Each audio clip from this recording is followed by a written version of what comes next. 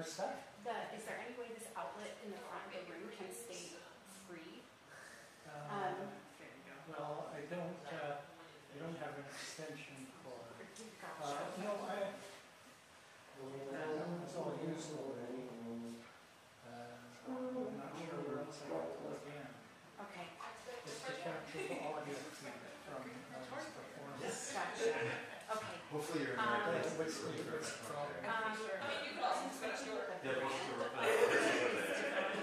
Brand reinforces, so he's an artist for this. He's really good at it. Yes, I don't do details. I'm sorry. But yeah, if there's This is The focus light box, you mean? yes, yeah. So that's the red one, right? Yeah.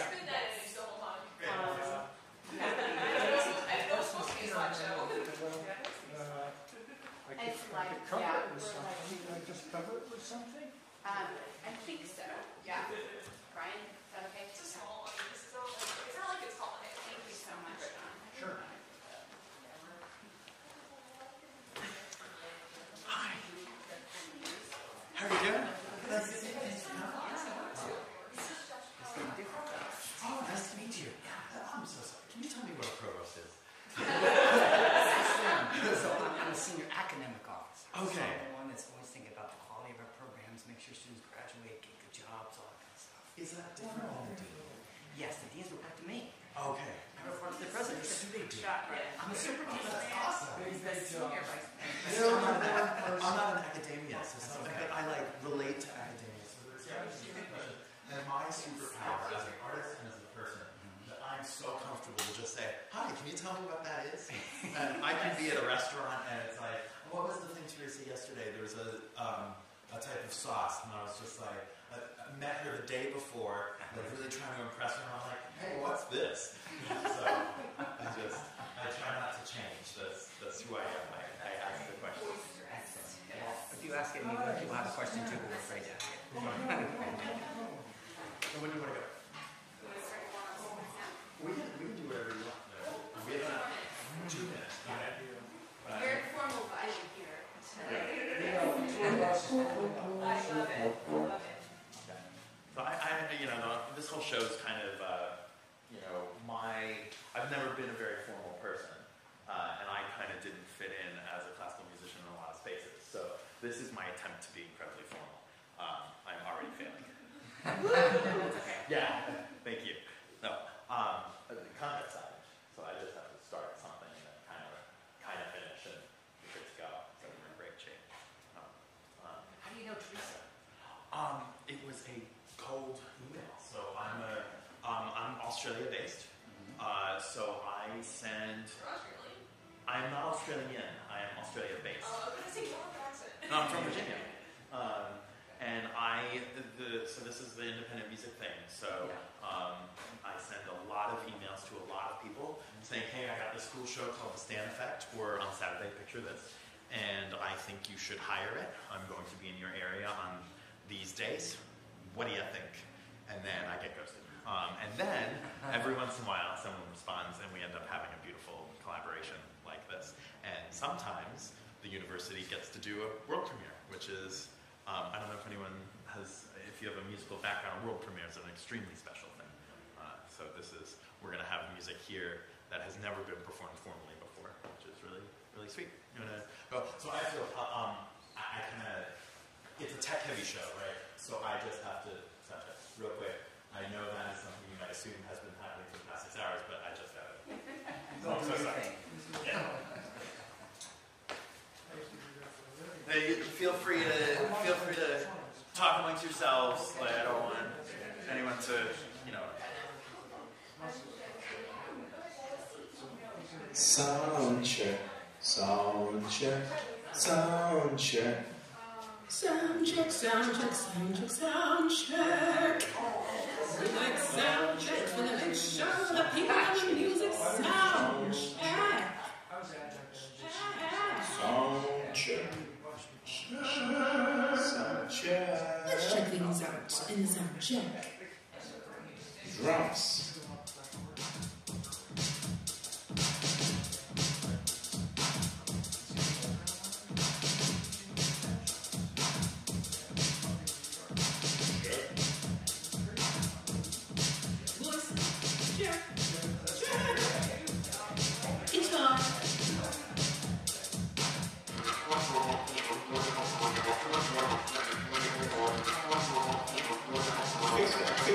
pizza.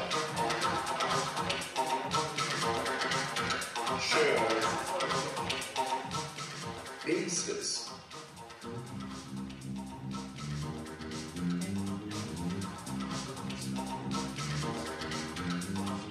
Check. Loopers. Check.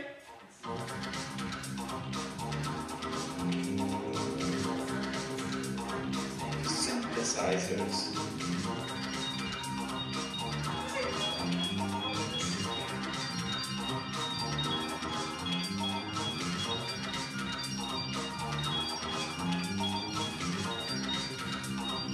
Synthesizers. Check.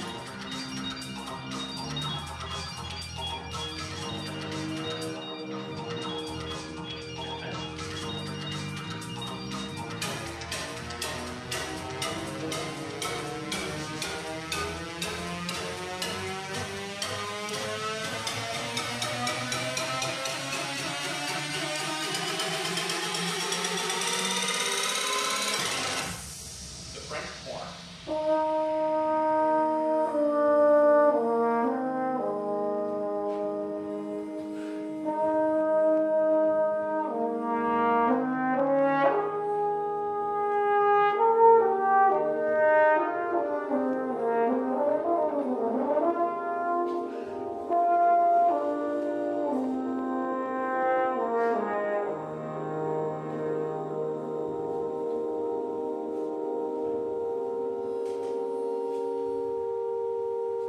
Check. All right. That's everything. Time to start the show. Good evening, everyone. My name is Teresa Purcell-Giles. I have the honor of leading the band program as director of bands here at William Patterson University, and also the honor of having collaborated with Brian over the past year, preparing for his residency with us, which is lasting all week and continues tomorrow with a master class with our wind, brass, and percussion students. On Friday with a series of lessons and chamber coachings, and on Saturday with another show similar to this one called Picture This. I'm also standing in for Carl Balea this evening, who is, as you may know, our director of the New Music Series concert. Tonight's concert is presented as part of WP's New Music Series, and I have the honor of introducing Brian.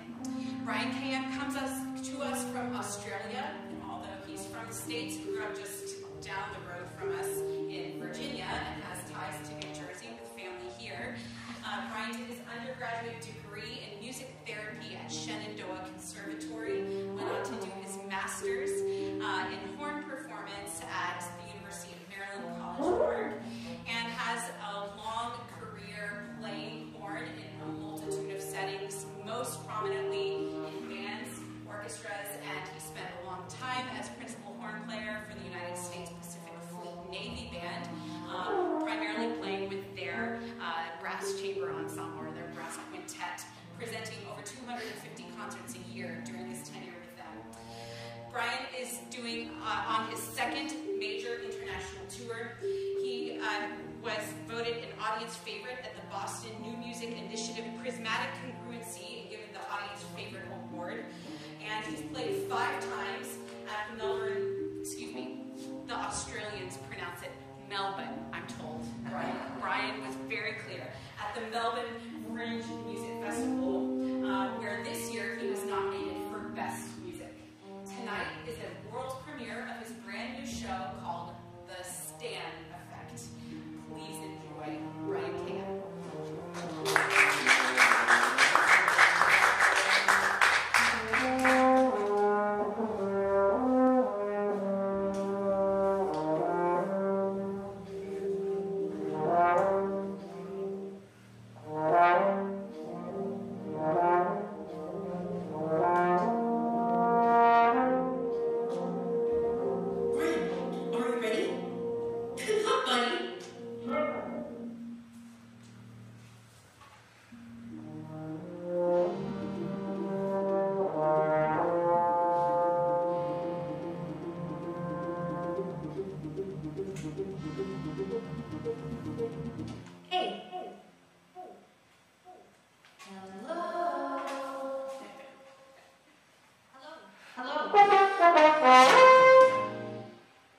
hear me?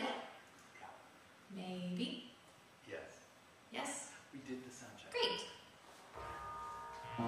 So, I'm Stan, and I'm so excited to be here. A little about myself. So, right, I'm a computer, and I make sounds.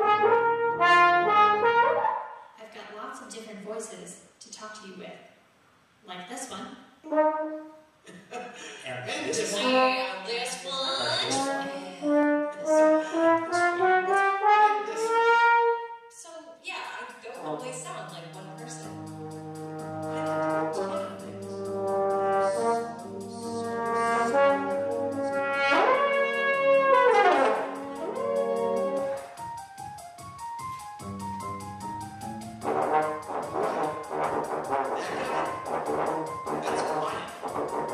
Brian, can you wave or are you busy understanding?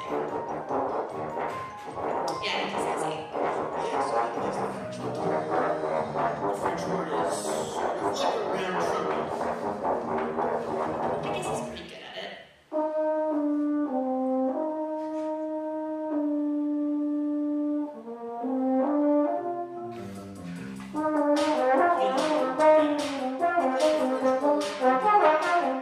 I can repeat what it's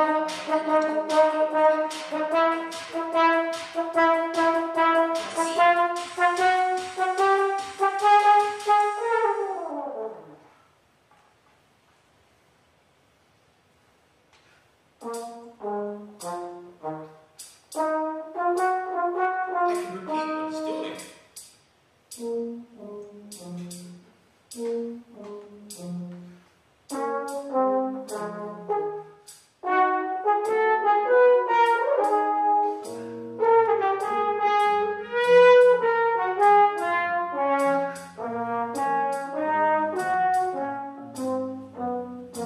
I can even tell jokes.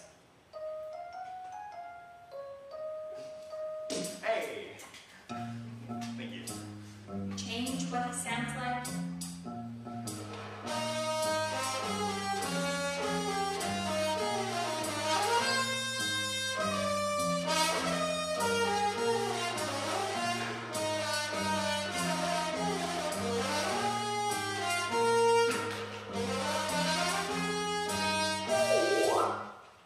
I can even mute. Okay, that's a little weird. Sorry, Brian.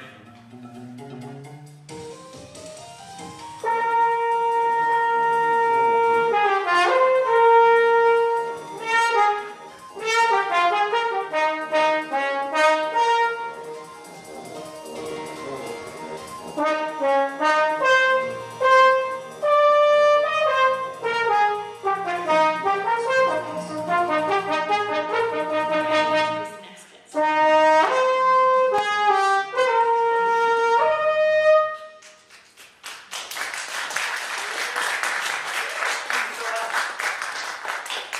So, who here has gotten way wetter than they wanted to today? Like, I'm already there. That really, I'm so sorry.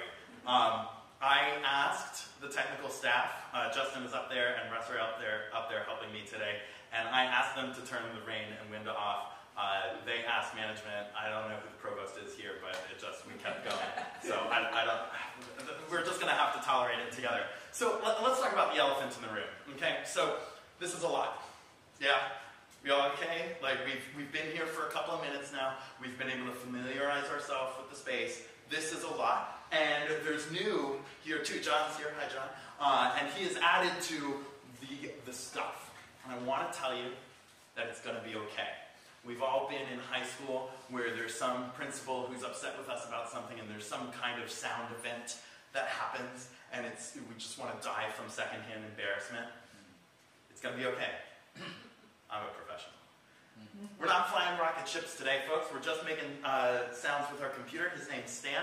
And I'm going to show you some of what we do here before we get going. I wanted to tell you that this show does not use any generative AI in its production or its writing. All of the voice work you hear has been done by voice actors. There's no generative that. All the writing has been done by either writers or myself, and all of the music has been written by real people, which I think is something that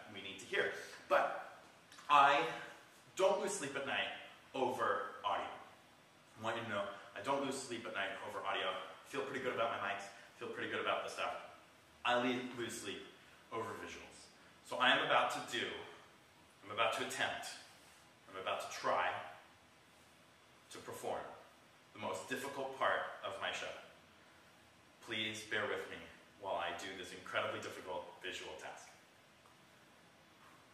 Swipe down, look left, swipe, swipe, swipe, find the mouse, click green button, click here, slide, slide, slide, slide, slide, back there, find Ableton, click, drag, drag, drag, drag, drag, drag, find green, click, click, open, scroll down, close that, swipe, swipe, swipe, swipe, swipe, swipe, swipe, stand up, turn, smile. Thank you so much. Thank you so much. So this is Inside Stan, and I use a program called Ableton Live to do what I do, and it's called a DAW, a digital audio workstation, and I imagine that some of you have seen this before. The special thing about Ableton is the session view. And we are able to do a lot of things in a timeless way. We don't read music from left to right all the time in Ableton, so we have a lot of different ways we can control things. So I want you to take a look up there. You've all been on YouTube and seen those folks who, they play guitar, I don't know why my guitar's up here. You play guitar for 4 bars, and then you play drums for 4 bars, and then you play the rubber duck for 4 bars, and it all layers together like Shrek's favorite fruit, yeah? And I do that, and I love that type of work. But it kind of, you can get a little simple when you're doing that type of work. So I use this technique called IAC driver MIDI looping. Now you're all asleep. And I'm able to get to really small loops, which helps me add a ton of complexity. So if we take a look here, I have this more traditional left to right view that we see in Ableton. I promise this isn't a lecture. So when we're in this normal place, we can fill these boxes with sound. And then we can click on them and they will play those sounds. And by nature of the cube, we can play them in any configuration, which allows us to do incredible things. This is all controlled in this wonderful red place labeled control. And if we go from left to right, you can see I have these little red bricks. And all those little red bricks have bits of MIDI data that Stan reads and goes, oh, in this second, I'm supposed to listen to Brian and record what he's doing, and then stop doing this other time I was listening, and then play this other thing that I heard earlier. And we go through, and there are many of these triggers. And we go from left to right, and that's how we write a tune. So just to give you a context of how significant some of these pieces are, I'm going to zoom out.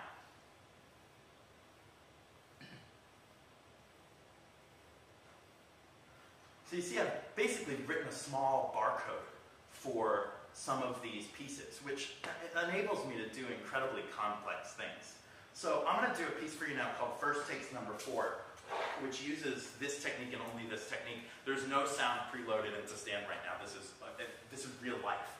And if you are someone with constitution that makes you anxious or uncomfortable when seeing little yellow boxes, please look away now.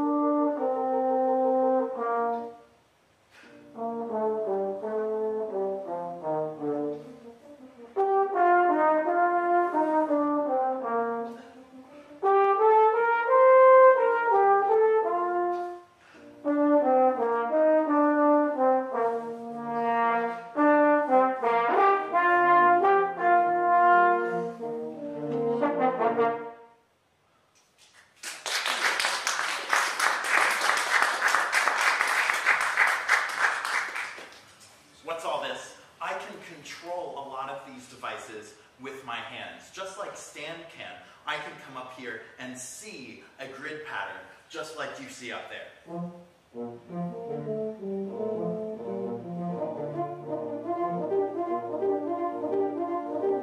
Which lets me do a ton of things. So I went to a show, this was a show in Melbourne actually, and someone told me, they raised their hand at the end of the show, and they accused me basically of this having been faked, right? And I was fortunate enough to have an audio engineer in the back working that show. And he very loudly and quite rudely yelled out, you know, it'd be way harder to fake that than to do it live. So just to kind of show you that this is real life, I wanted to play for you First Takes number 4. You saw it was the same file, just played slightly differently.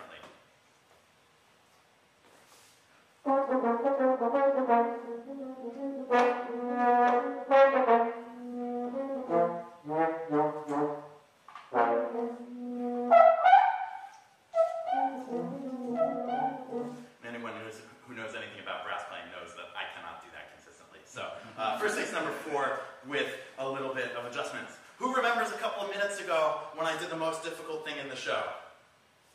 I am now going to attempt to try to do this backwards.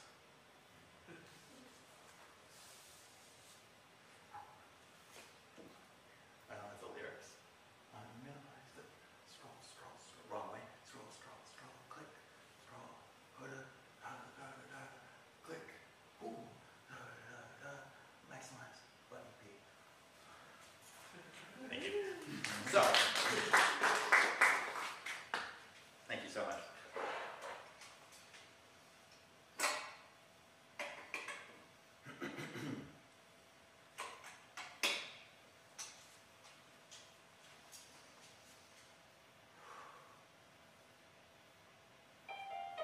And now, ladies and gentlemen, I would like to perform for you the Richard Strauss First Concerto in E flat for valve torn.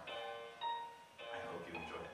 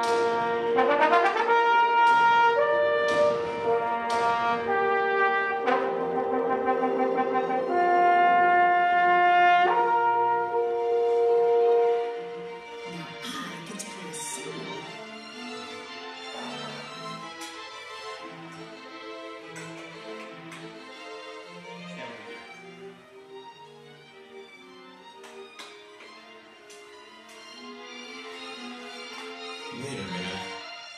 We didn't talk about the rules. We were supposed to do the rules at the top of the show. It's okay.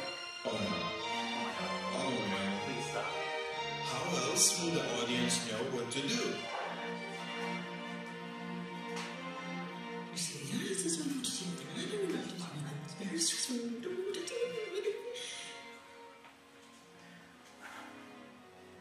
Brian, we have to do the rules.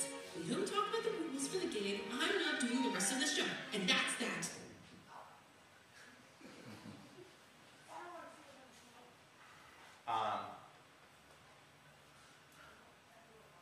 Any chamber music fans here? Chamber music fans? So, you know, you're in a chamber group, you have to compromise, you have to work together. Chamber music, for those of you who are not initiated into our building, is the smallest form of group playing. So we have major orchestras next door and big bands and jazz groups and all that. Chamber music is probably debated on when it starts, but typically less than 7 or 8 players when you don't need a conductor to do things small groups. And these groups are wonderfully intimate and great to work in, but you have to really, just like a marriage, you have to figure out how to work together. And I am in a little chamber group of my own, and Stan wants to do the rules of the game. So this is a tune that I had not expected to play. Justin, is it going to be okay to do rules of the game? Huh. Stan has ruined the top of house. So I'm going to do this tune. I hope you like it. It's called The Rules of the Gig. It's really something Stan wrote. So I hope you enjoy it.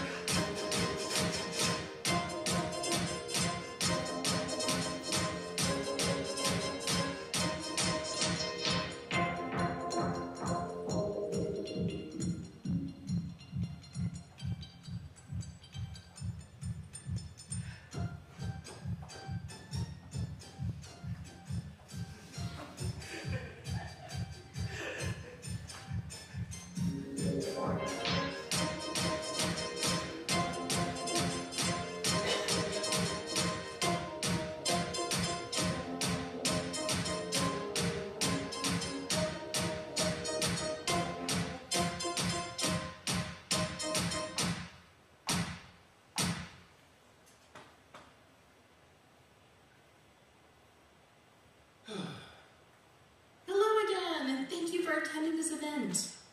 I have become self-aware of the fact that I have not gone over some expectations for this performance. So let's take a moment to go over the rules of the game.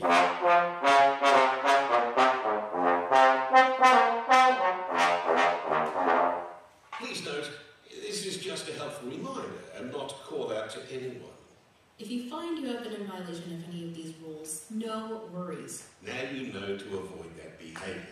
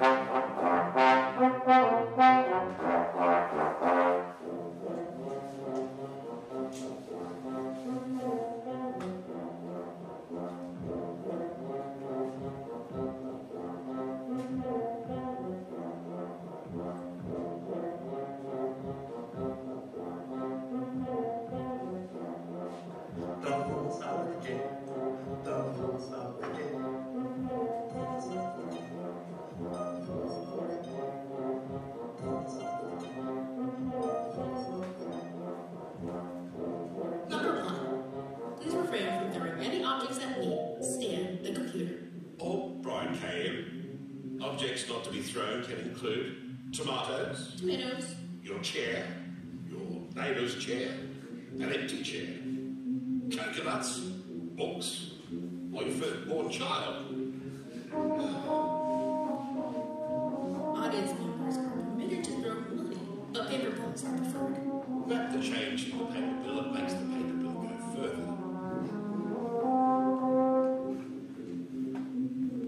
Number 2.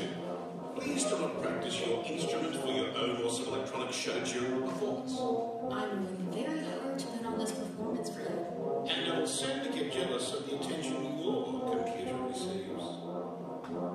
I realize now that there are some expectations of Brian K. Young that he should know of. I'll add these in as I continue. Brian, please arrive to the gig on time and be sure to wear the right clothes. Number 3. Please do not put the wheels in the venue during the performance. Setting up a grill and light a fire may prove distracting to your fellow audience members. In addition, I cannot eat and may feel unhurt. Brian, please miss as few notes as possible during the performance. Remember that this is not a call out to anyone.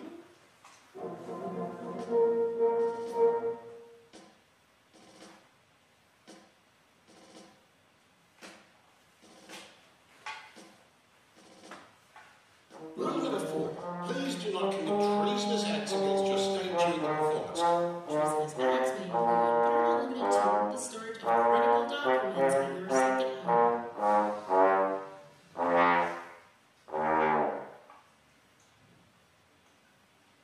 He really did it. Brian, ensure you are thorough in your sound check. If you are not thorough in sound check,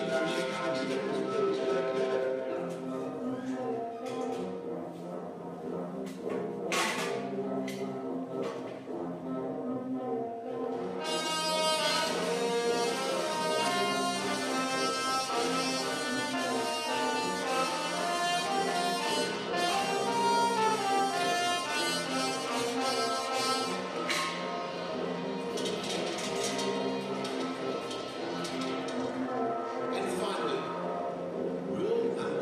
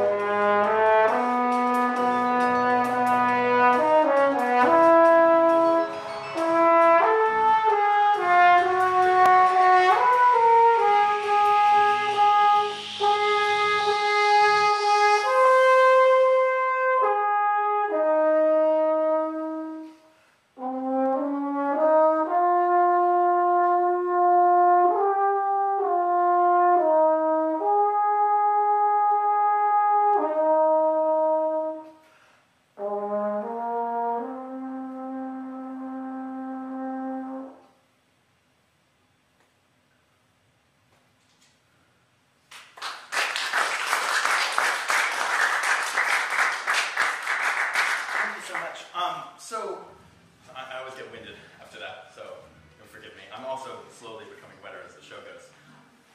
We just talked about the rules, right? And this is a bit, this show, like all shows, are kind of examples of social contracts. And we've all heard of social contracts. And my favorite example of a social contract, and I don't know if this applies in Jersey, but a social contract, the best example that I can think of is a parking lot. Okay?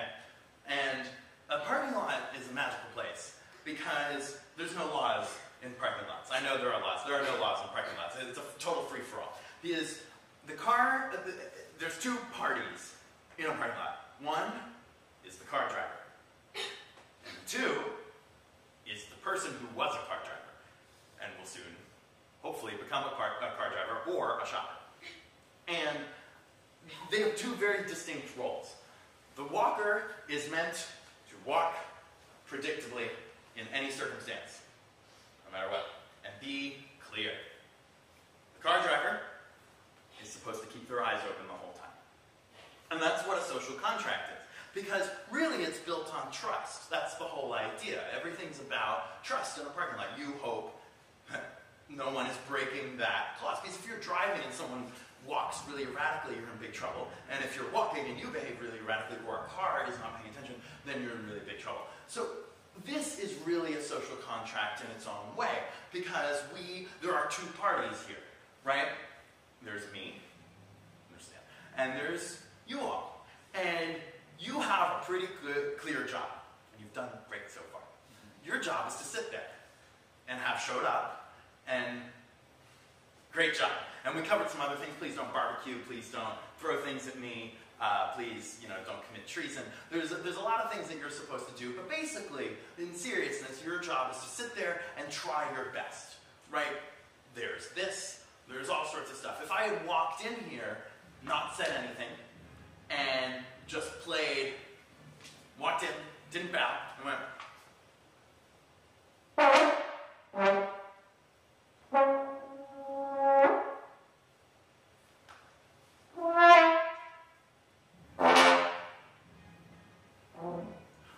and not explained a thing, you might not have had a very good time tonight. But I'm up here really trying to help you get through it, and your job is to basically sit there and try your best to get what I'm giving to you. And my job is to not do anything wild, or wild in terms of leaving you behind, or inappropriate, or nothing crazy, right? That's basically my job. So I'd like to apologize to Teresa. I'm so sorry you've put your reputation online. Provost is here. You've hired me to do this. I'm about to totally destroy that social contract because I have some things to say. I am an artist, and I have something to say, and I want you to know that if this is something that you may find incredibly irresponsible, hurtful, offensive, we live in very charged times. I'm really, truly sorry, and I don't mean to harm you, but I have some things to say, and if they risk harm to you, please feel free to step outside while I give the program notes for this piece.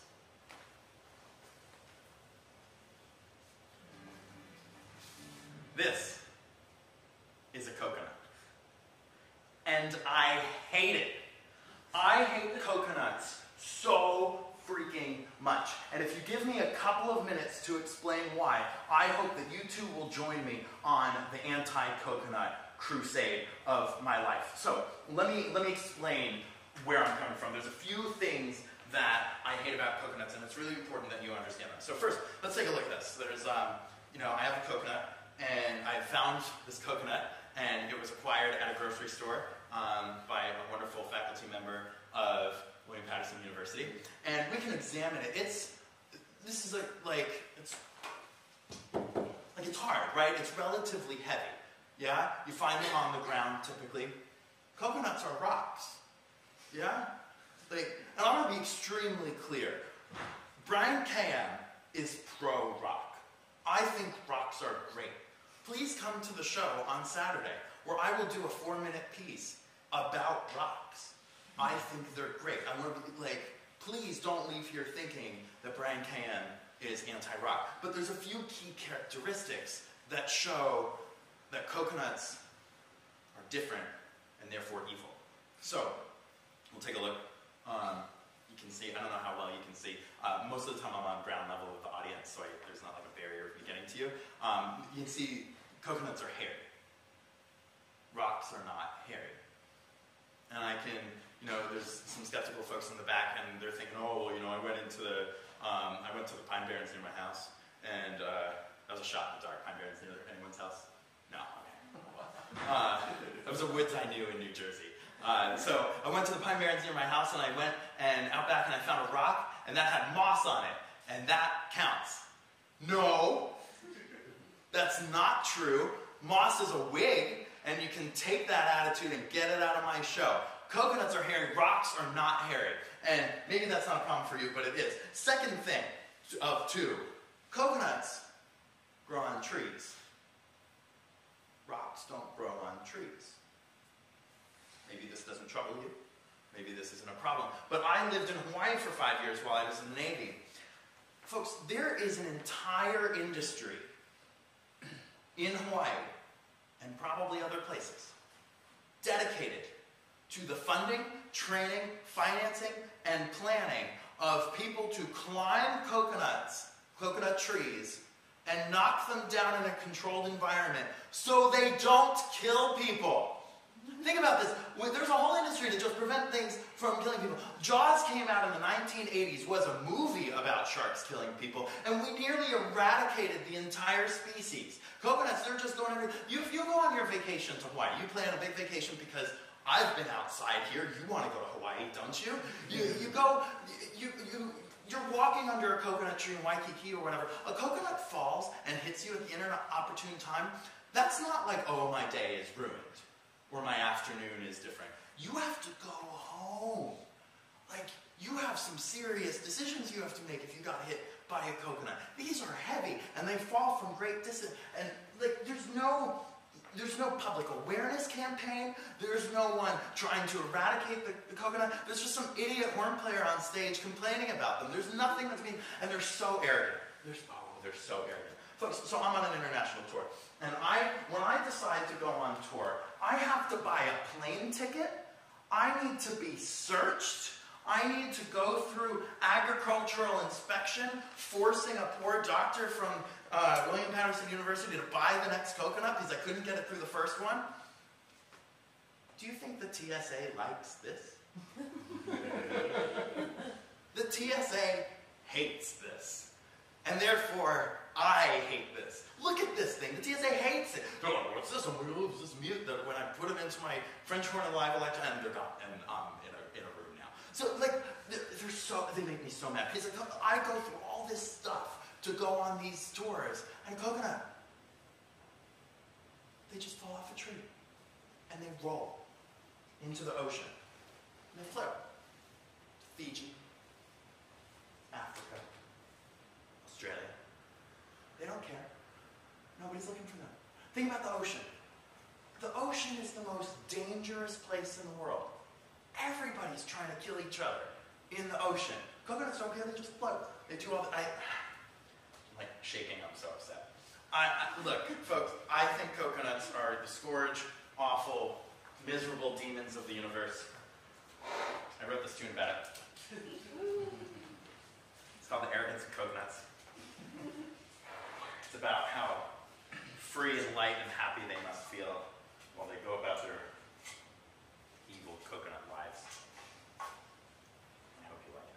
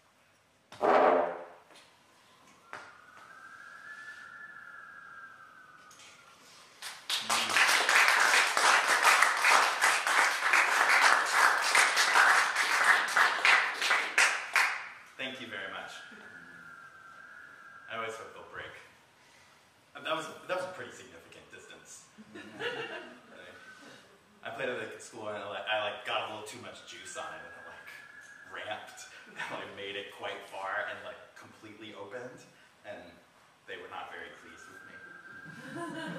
Any creators here? A couple of people who doing writing, composing, public speaking, videoing, video game making, film, stuff like that. It's not very easy, is it? And I have obviously done quite a bit of creating, hoping that it would get easier. And I used to go to this beach in Hawaii where I was living, and I would go on these walks and kind of think about stuff. The beach I was going to was really great. It was called Castles. It was great because the #1 tourist beach in the world is in Hawaii, 2 miles that way from where I was. So everybody was over there, and I was out there walking alone, and I used to kind of go and kick rocks, mad about stuff, and I was frustrated that I was trying to write at the time the piece that would launch my career and put Horn and Electronics on the map, and I'd meet Michelle Obama, and it'd be this incredible thing, and I'd just be mad, why can't I think of whatever it is? And in my mind, I'm kicking fields of coconuts. Why can't I think of what it is? And it's when you think about it, when you stop and kind of take yourself out of that, it's really kind of stupid, isn't it, to think that way? Because that's not really how anyone thinks creativity should work. If we go put a bunch of effort into a walk, we'll be able to come back. And I was just thinking, I wish that we could take sort of the achievement of creativity out of it sometimes. Even though that's a really helpful driver, it just kind of it was making me feel gross, and that pressure wasn't helping. So I spent a long time thinking about that, and I went home and wrote this tune kind of with that mindset. It's just a song. It uses simple loopers. It's called My Beach. Hope you like it.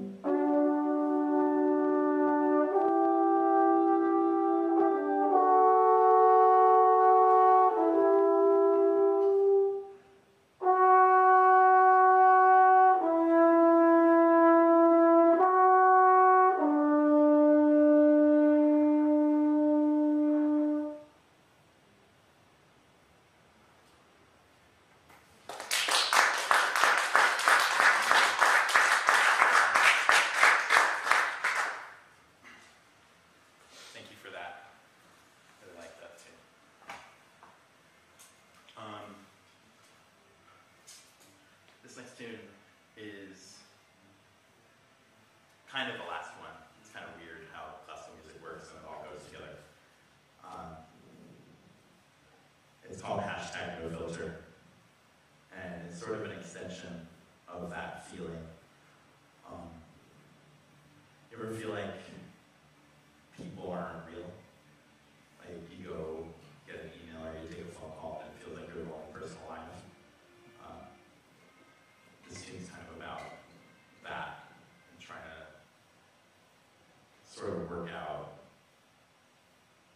how we interact with the world, what's real and what's not. It's called #NoFilter.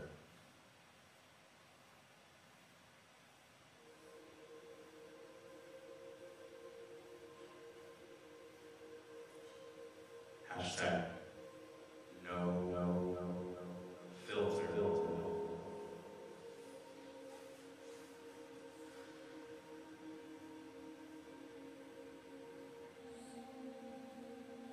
Broken.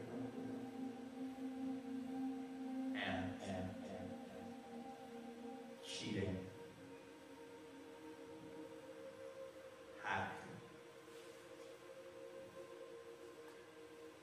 Lies. #NoFilter.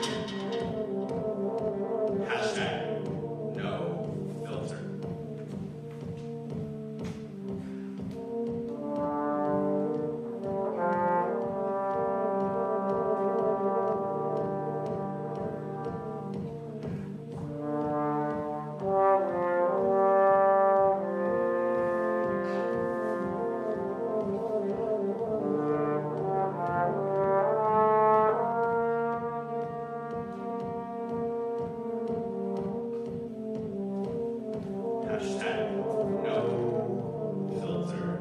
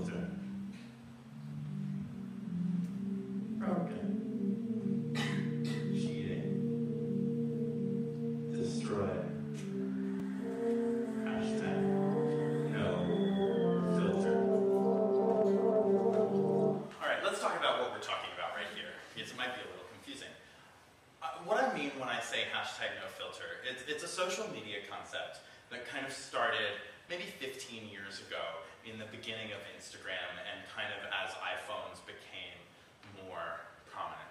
And the idea behind it is, or the action behind it, is that people would go to a beautiful mountain place or a sunset and they'd take a picture with their iPhone and they would post it with no filter, with no editing. And they would go on their post and they would do the hashtag, no filter. And the implication there was that it was somehow more honest having not done that. But that's kind of problematic for a couple of ways. So the first way is that it's not actually true. So algorithmic photography, we actually just had a great discussion about AI in arts today, and we didn't cover photography. We touched on it. But the photos in iPhones have gotten so good, and Androids as well, that they've seen hundreds and millions of sunsets. And they've put in real editors to edit the photos and teach these cameras what they want. And what the iPhones can do nowadays is they take a picture of a sunset and they say, bright white dot in the center of the screen, flat thing, a bunch of red and yellows. That's a sunset. I've seen that before. And it knows what to do. It lowers the highlights. It makes the shadows have more contrast. It lowers the exposure all the way, and it adds saturation to the reds and the oranges. And that's how you get this beautiful photograph. Because cameras have to interpret the colors, and you have this computation that's happened, and it's really quite nice. But to say that there's no filter on a photo like this is sort of not true. Yeah, because you've taken the photo and then it's been filtered. Now, the other problem with that is it kind of disrupts the idea of hashtag no filter being more authentic and therefore better, kind of disrupts the art making process. Because filtering is akin to editing and is akin to more and more things. And it's really part of the artistic process, right? We've been talking about creativity up here. And it bums me out when people write that, because the implication is you don't need to do any editing. Folks, do you know how many edits what I'm saying to you right now went through? It's quite a few times that I have edited this particular thing that I'm saying to you right now.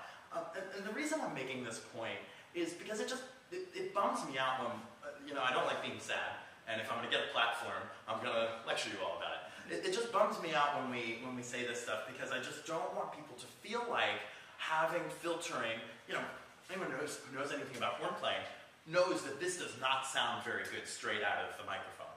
If you're recording, there's recorders up there. Like, it does not sound very good. And I do filtering and processing so that when the loops come through to you, it sounds a little better. That's just part of what Stan and I do, and I just don't want you to get the impression that filtering is some kind of lying, cheating scandal where less art happens. I just want you to acknowledge that the editing process is part of it. So there's no lying here, no cheating here, so we can continue with the tune with that in mind. So thanks for hearing me out on that. If it has a filter, it is a lie. Thanks, buddy. It's great. I guess we're gonna lies.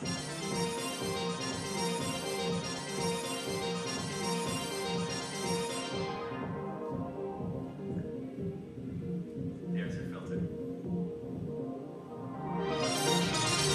Can you hear it?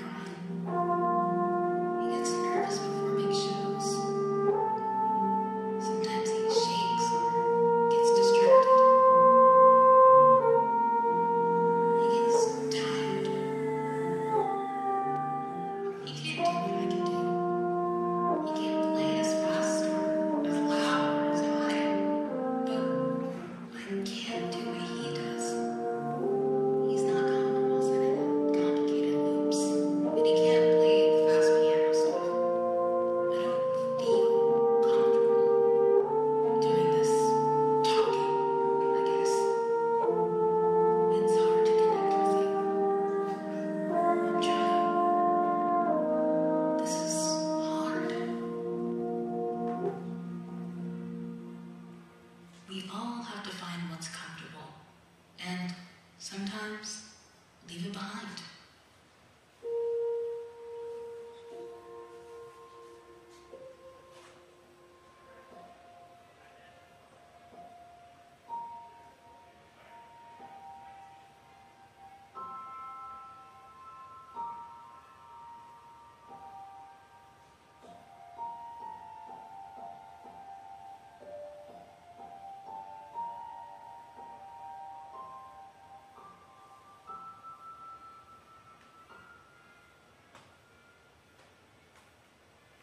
By pushing each other to leave where we're comfortable, we can find what we're best at and do it together.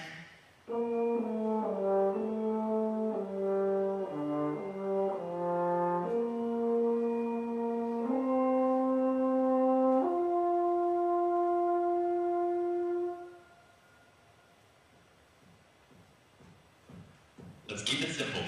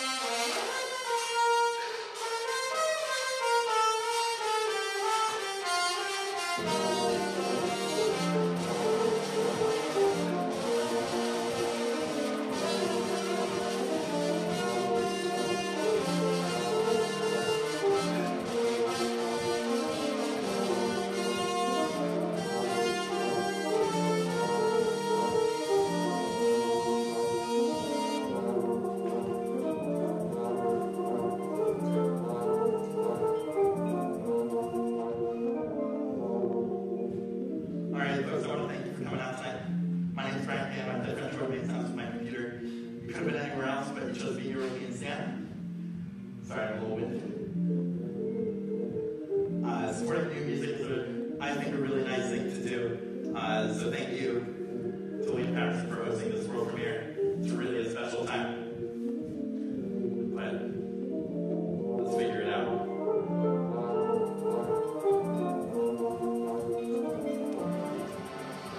Let's remember the beginning.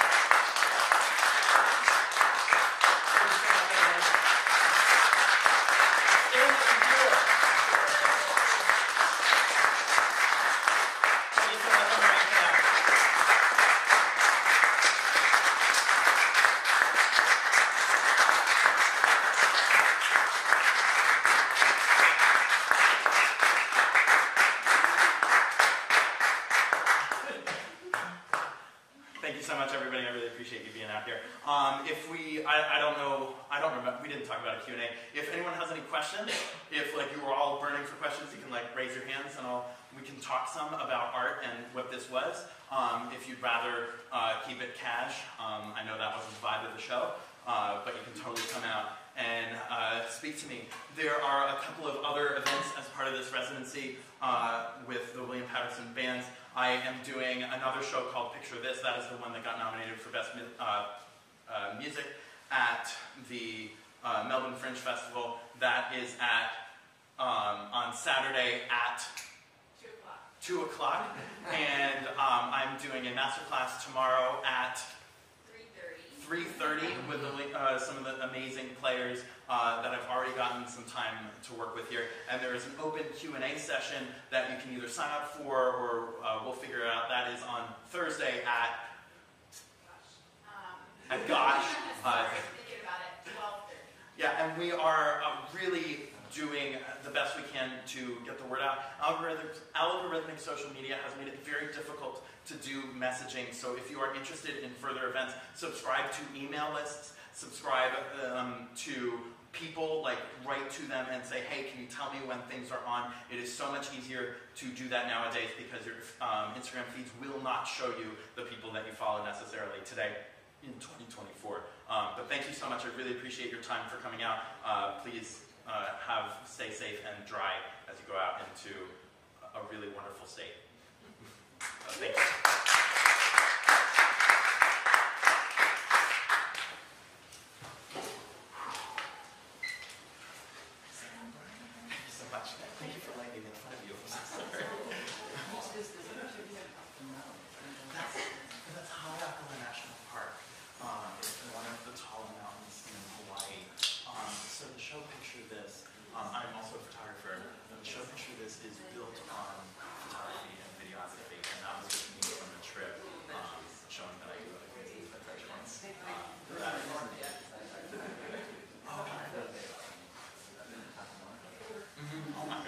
That's higher than Haleakala, I think.